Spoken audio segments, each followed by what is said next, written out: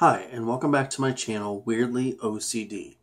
Now, like my last video, I have to start this one also out with an apology.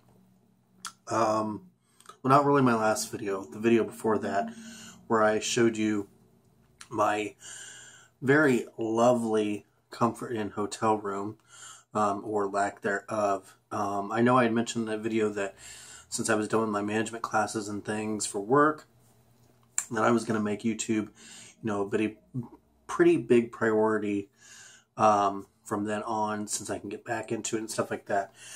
Well, I am on vacation from work this week, so I'm going to try and pump out 5 videos throughout the course of my vacation, and this is going to be the first one.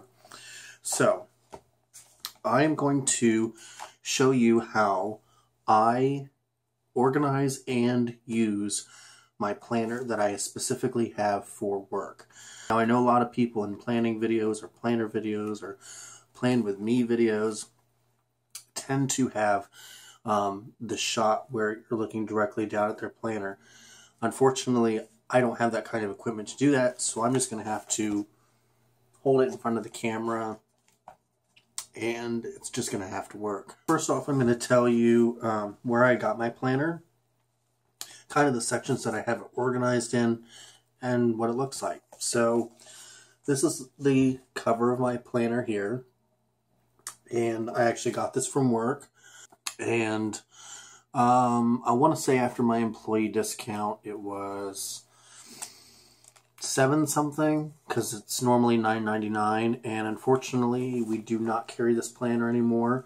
Our store just went through kind of a decent size remodel, and they took about 20% of our inventory out of our stores. So one of the things to go was this planner. But that's fine with me, because last year I actually had a normal size planner. It was like, 8.5 by 10, 8.5 by 11, whatever that normal size, the bigger size is. And then this past year, when it came time to get a new one, I thought I would downsize and get a little bit smaller one, a little more compact and stuff like that.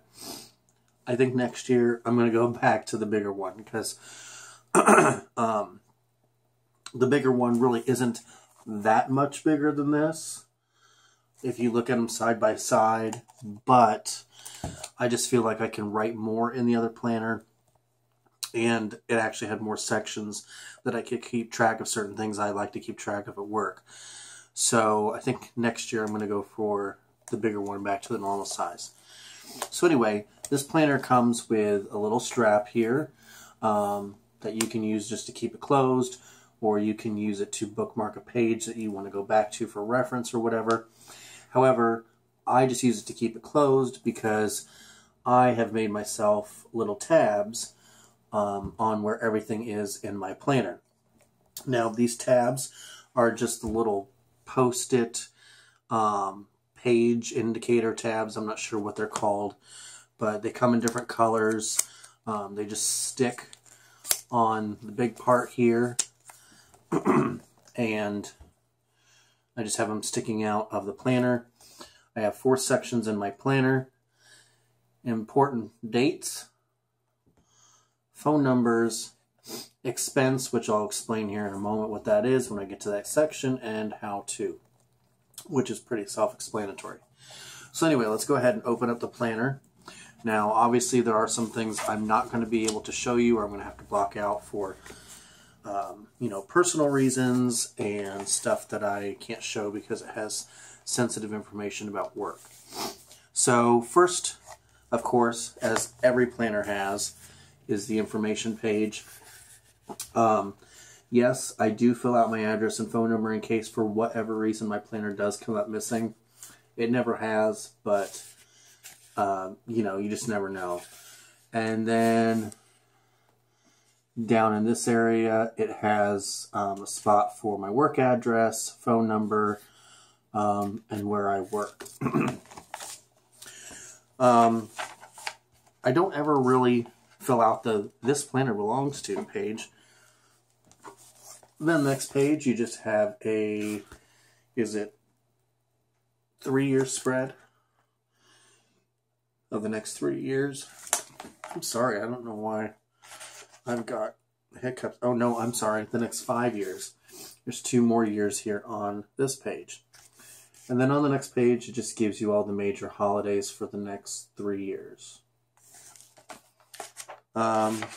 Next is a section I actually didn't use, and in fact, the next 2 sections I didn't use, and I probably won't, seeing it's already the last day of August.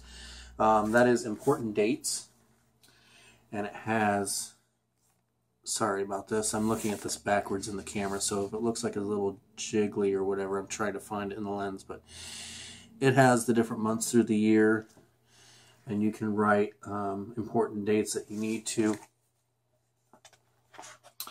And I noticed that I made a tab for that, and I never used it. The other one that I probably could have used this year, especially with my management classes, is the planning and projects section, where you can just write down projects, big projects that you want to get accomplished. It's got, you know, a place for what the project is, the due date, and any notes you may want to write down about that project.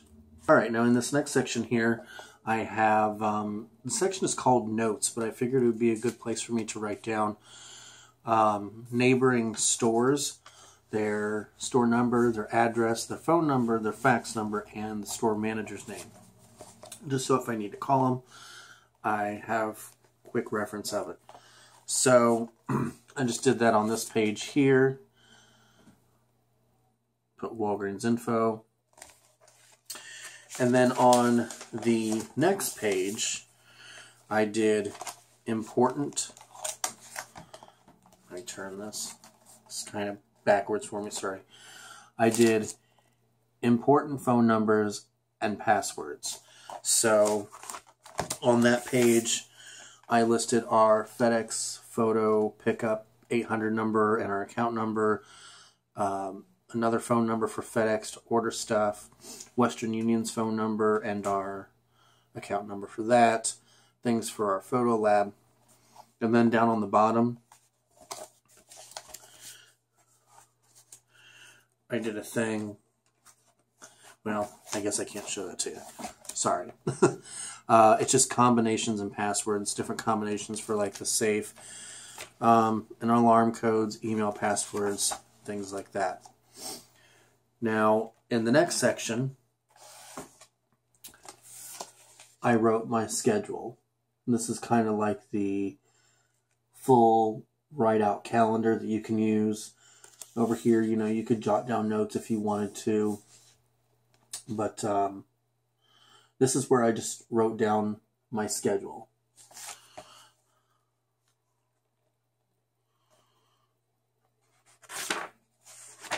So I was pretty good about doing that until it looks like about July. But in my defense, June, July, and August for me at work was pretty hectic. I was at a couple stores working for different projects. I was out of town for my management classes. So I really didn't really take the time to write down my schedule. Now this next section is the one I told you I would explain, and it's called expense. And what that basically is things that we use or things that we order each week to keep our store running. It could be, you know, things such as small as office supplies like tape, staples, things like that, all the way to ad tags we need to print off the weekly sale prices, trash bags, supplies for the photo lab, things like that. So what I did here was I just kind of broke it down into categories. This up here is just kind of stuff I usually would order about on a weekly basis, sometimes not so often, but then here is a list of all the tags that we have that I would order. These are the WIC numbers, the specific number that I punch in to get that item. This is a description of what the item is, and then in the parentheses I put how long it took to get the item. That way I knew how far out I had to order it. Here's a section for 1506, which is when we waste things. And this is a thing for security, just to put products, high theft products, in boxes. Then over on the other page, I have things for photo, such as paper, things like that. And then down on the bottom, I had some miscellaneous things. As I said, I'm sorry if this is a little shaky. I'm looking at this backwards. And then the next section was a weekly breakdown. And unfortunately, I didn't use this as much as I would have liked to. It was a very big hit and miss that I would use it. But, for instance, like here you can see on, what is that? January 6th, I had to do call-ins and print off ad tags, and I would just put a little box next to it and then check mark it once it was done.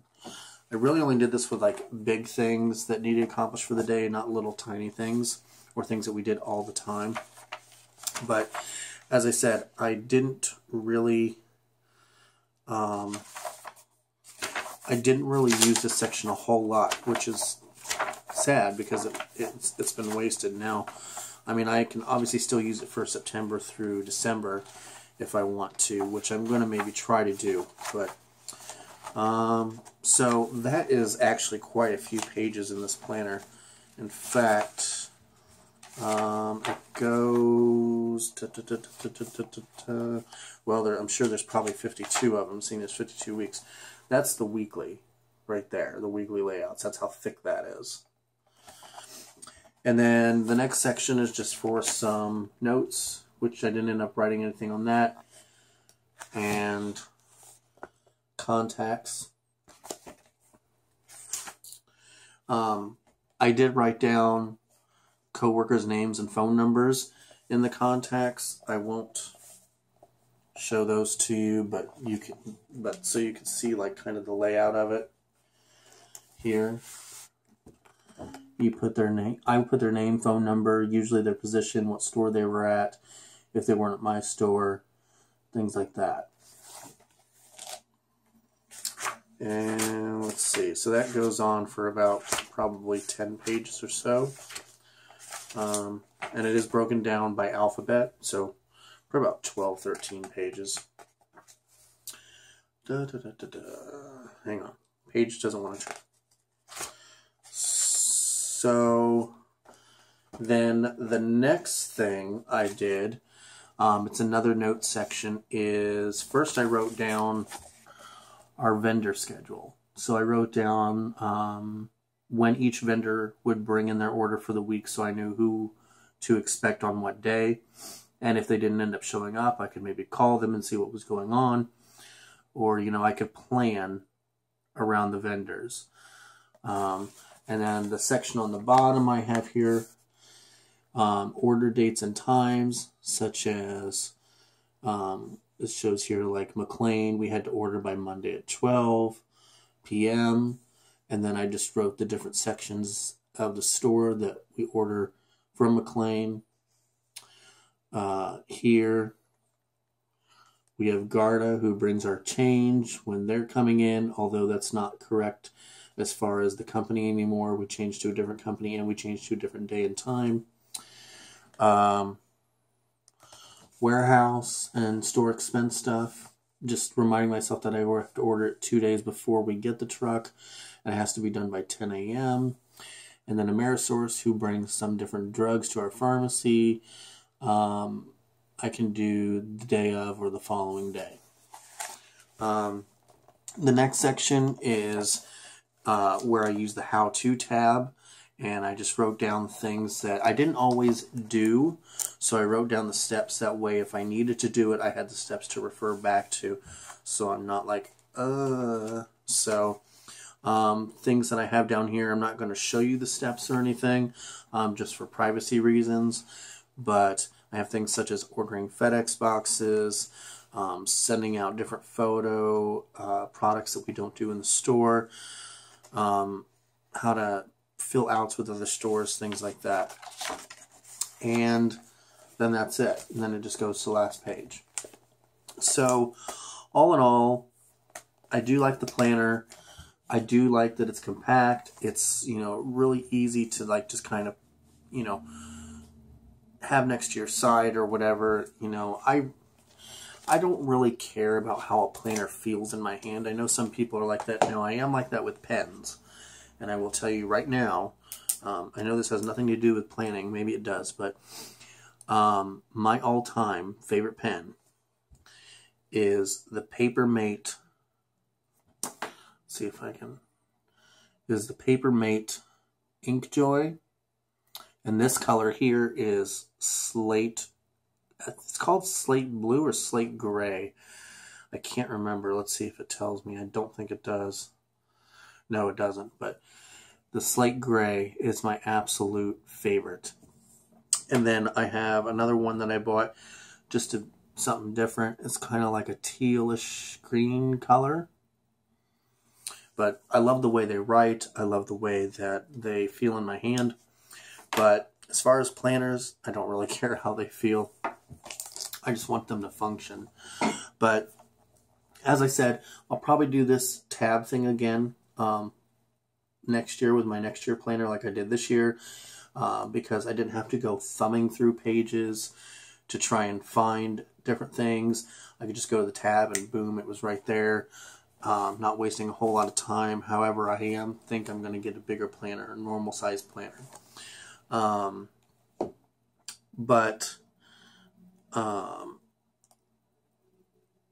Really, that's it for this video. I just wanted to show you my planner, how I used it in my day-to-day at work. It definitely helps because some phone numbers are not really some phone numbers are not easily accessible on our computers at work. So it helps that if I have this and I have them written down, if I can't find them or the computer is just being stupid that day, I have them in my planner and we can contact whoever we need to contact and not have to wait for the computer issues to be fixed or fix themselves. But anyway, that is my planner video for you. I hope you enjoyed it. Again, I'm sorry that I didn't really have it angled down for you like a lot of people do on YouTube. I just don't have the equipment for that. And unfortunately, like I said, I couldn't really show you a whole lot because it was sensitive work information. But now, if I do have a personal planner, which I doubt I will, I never understood people who have several planners. I watch these videos on YouTube, and there's people who have a regular planner, and then they have a bullet journal, and then they have a personal journal or planner, and all this stuff here. And to me, it's too much. I like to keep everything in one spot.